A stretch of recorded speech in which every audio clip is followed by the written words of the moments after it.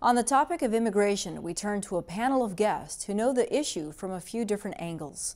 We'll begin with Rafael Carranza from the Arizona Republic, Patricia Mejia, an immigration attorney, and Sheriff Mark Napier from here in Pima County. My thanks to all of you for being here. Let's begin with you, Patricia. We're talking about DACA, the Deferred Action for Childhood Arrivals program. We heard a lot about it over the last few months, and suddenly it's sort of stopped. Where is it now? Well, it's up to Congress really to decide what's going to happen with it. There was a March 5th deadline. That's when DACA was supposed to expire. It's stuck in the courts. There were a few decisions. There was an injunction against the ending of the program, 2 injunctions.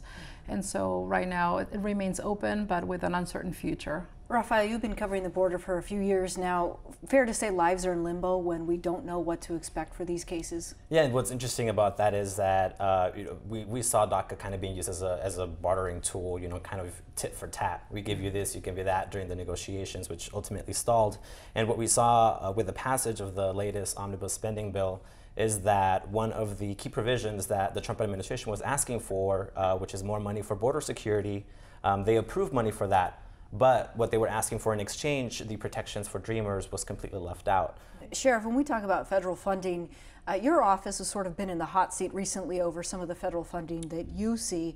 Where is that now, and how does the Pima County Sheriff's Department move on without federal dollars to support border work? Well, our federal grant, our Stone Garden grant, was approved conditionally, and we responded to some concerns that the community had, which I think were valid. And I thought the political process actually worked. We were disappointed it was initially turned down, but the remediation process to reconsider that actually was positive. So we spoke to the ACLU and other interested parties and said, what could we do to alleviate some of your concerns? And we've done those things. So we've got our Stone Garden funding back, and we still have issues with SCAP funding, which has diminished significantly over the last 10 years. And so we still have a tremendous responsibility with respect to public safety in Pima County regarding the border. We have a 125-mile linear exposure to the international border. A good portion of that is on the Tohono Reservation. And a lot of that is exceptionally rural. What irritates me are politicians that go to a port of entry and have a photo op and say they've been to the border. That's not the border. That's not the front line of where we're having the most difficulties. What percentage of your work would you say is border related? Well, it's difficult to quantify that because there are so many nuances to that issue. I would say 20% is probably not missing it too far, that has some relationship to the border in some manner. A lot of public safety concerns come up through the border, whether it be human trafficking, drug trafficking, or other transnational crime threats. And what we don't talk about enough, which is a major factor for us, is the human rights tragedy. My deputies recover about 150 bodies a year in the deserts of western Pima County, and those are only the bodies we recover. No one will ever know how many people are out there. Patricia, have the numbers changed very much over the years? You've been doing this more than 10 years now, where there was a hot time, Yes. back in 2005, 2008. Has it tapered down since then? I believe so. In the last few years, we've seen a decline. But like the sheriff said, it could be that people are just not found. They have to find different routes to be able to cross. So they tend to cross now through more remote areas. So they could be dying at the same rate. We just do not recover the bodies. And Rafael, for a long time, Arizona was sort of ground zero. And from what I understand, looking at the numbers, it still is in certain respects. How does it compare with other states in the Southwest? When it comes to the deaths of border migrants, Arizona is still very much, one of the hot spots, I guess, so to speak, especially in the areas of western Pima County, the area near Ajo, those desert areas. However, we've seen the traffic of people kind of switching it up. It's now moving more towards Texas, and as a result, we've seen a lot more of those border deaths happening in Texas as well. There was a report that just came out a few weeks ago from the International Organization for Migration. They tracked the number of deaths all along the U.S.-Mexico border, and they found that Texas had the largest number of deaths, and a lot of them were concentrated in South Texas in particular. But Arizona is still very much a deadly corridor for this type of trafficking and for deaths along the border. And we're seeing an increase in OTMs other than Mexicans. A lot of traffic coming up from El Salvador, Guatemala, Honduras, because of the desperation of the people, especially in El Salvador with the rise of MS-13 taking hold in El Salvador, is people are making very desperate decisions. And while we can all agree that people should follow the law and all of that, People are in a state of desperation that many of us might make similar decisions to protect our families, to provide a better life for our families, or to get our families out of these very desperate situations. And what really pulls at my heartstrings is some of these people begin to walk north, and 2 or 3 years later, my deputies might find a skull and a leg bone, and their families will never know, and will never know who that was or what happened to that person. And this is a human rights tragedy. I mean, I really speak strongly about that every time I have an opportunity to speak to border issues, because I don't think we talk enough about that. One of the key criticisms about the government is that the strategy that's being used at this point, the government for the past decade or so has built stronger physical barriers in a lot of the more transited areas. It's still a process that's underway, especially in South Texas now. We're seeing a lot of these high priority areas where they're building more fencing and more infrastructure. Critics say that that's ultimately just pushing migrants more towards these dangerous routes and causing more deaths. And what we've seen over the past few years is that the number of apprehensions or people trying to cross the border illegally has gone down drastically, but the number of deaths has remained steady or slightly increased. Patricia, you've been working with these families for many years now. What do you think needs to happen to as the sheriff and Rafael are both saying, to change the course of the conversation? Well, I think there needs to be a nationwide dialogue about immigration and where do we stand as people, as this country. Like, do we welcome new people, and what process do we need to use to welcome these people who are already here? As we know, there are at least 21 million people who are here undocumented. So do we just ignore them? Do we create a program? What does this program look like? So we need to come up with a solution.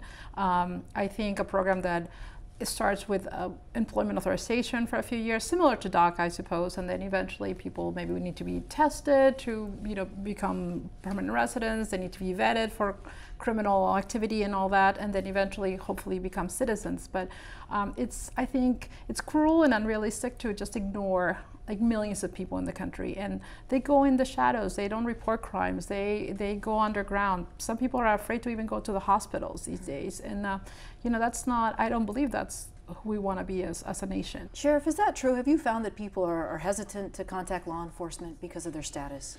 Well, we don't know what we don't know is the problem, and I certainly I've been a police officer for more than 30 years, and when I would go to a crime where a person was a victim of crime, I didn't ask about immigration status. It's irrelevant to their victimization. And I hope that my deputies will follow suit in that it's not part of what we're investigating. It's not part of our mandate to adopt federal immigration responsibilities.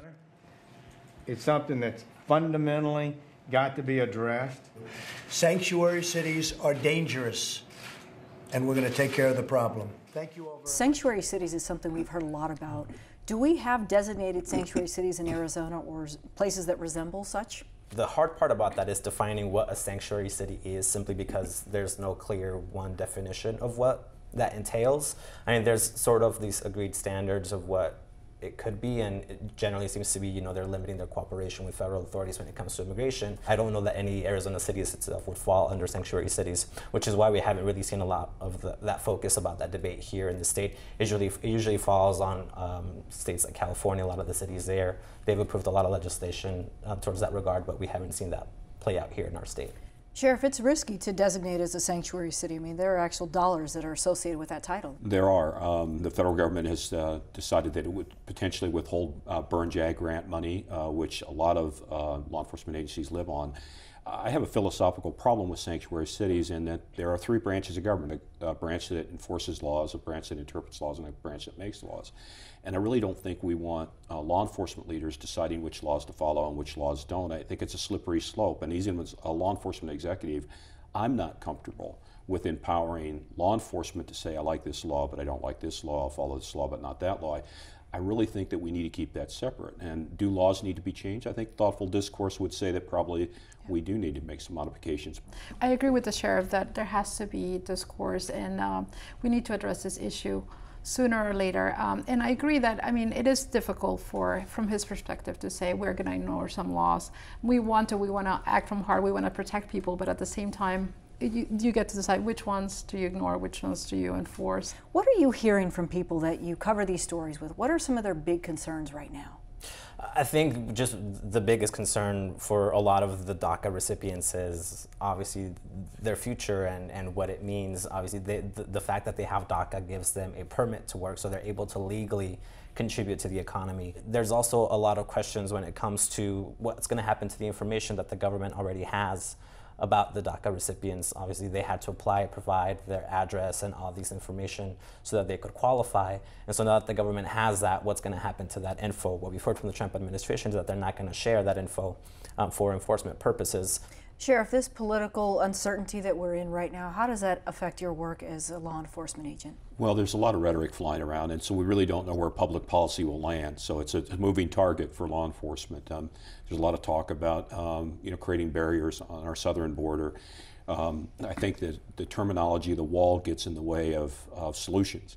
I'm a proponent of securing the border because it is a public safety issue. It's a national security issue, but ultimately it's a human rights issue.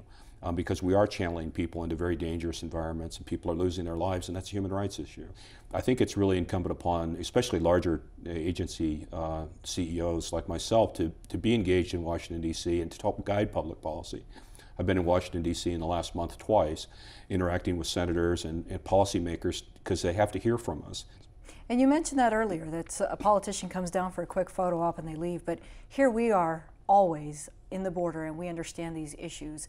I want to wrap this up with sort of your final thoughts on what you think needs to happen to take this conversation to the next level. Rafael, we'll start with you. I'd have to add saying that I think right now there seems to be very little appetite to address these issues. We're aware that there was a sense of urgency when there was a sort of deadline imposed when it came to March 5th and whatnot, but that's sort of fizzled out, and Congress seems very reticent at this time to try to retake that. I don't see something moving along very fast until, say, maybe in September or so, when the next round of funding comes to light again, or if we hear something that's decided in court.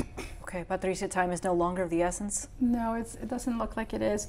And I would say it's important to keep in mind what is at stake here for members of our community. I think there are many, many families here who live in fear, who are afraid sometimes to drive to the store to just even buy groceries.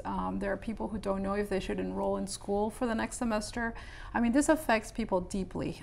It affects their daily lives. It causes depression. It causes constant fear. So we need to, sooner or later, we're going to have to confront this issue. Sooner or later, hopefully by September, hopefully by the end of the year, at some moment in time, we're going to come to face with it and have to just make difficult decisions. And I hope that day comes soon, because these people need resolution. They need to know where they stand. Are they going to stay or are they going to go? And what happens next? It's too difficult to live with such uncertainty on a daily level. Sheriff, you're in law enforcement, but you're also in the political world now. Mm-hmm. Is there a will to do this? I've been in this area for more than 30 years, and I keep seeing the can kicked down the road. I hear heated rhetoric, sound bites, but what I don't hear is good public policy discussion. This is not a Democrat or Republican issue. There's enough blame to go around. And it's time to fix this. It's time to remove the uncertainty from so many people that live in this country and have made a life in this country. We have to remember that this is an election year. Midterm elections are at stake in November. And so since it is such a polarizing issue that's going to alienate people one way or another, it's very sensitive, and no politician that's up for re-election is going to want to touch this. Well, and Rafael's correct, because if you're in the center, you get hit in both cheeks. And that's a problem. I tend to be pretty centrist on this stuff. I'm about what's good public policy, so people on the far right are angry with me and people on the far left are mad at me, so you get hit from both sides. But that's what people elected me to be the sheriff of this county to do, is to try to follow my conscience, my education, and my experience to guide good public policy.